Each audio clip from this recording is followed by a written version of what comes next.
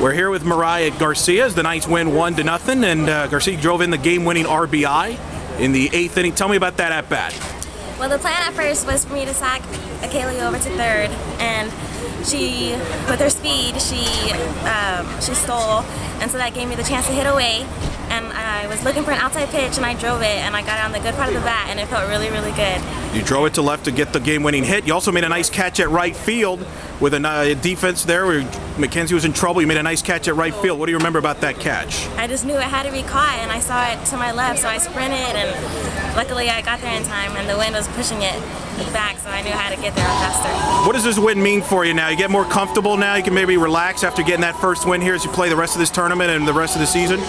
Oh yeah, we have a lot more confidence now. This is our first win at home, and it gave us like a real boost of energy, and we're gonna come through hopefully with some more wins tomorrow. Freshman Mariah Garcia, game-winning RBI hit. Say hello to any of your family and relatives watching at home. Hi Mom, my whole family. Hi Houston, I miss y'all and hope to see y'all next week or next month. Thank you.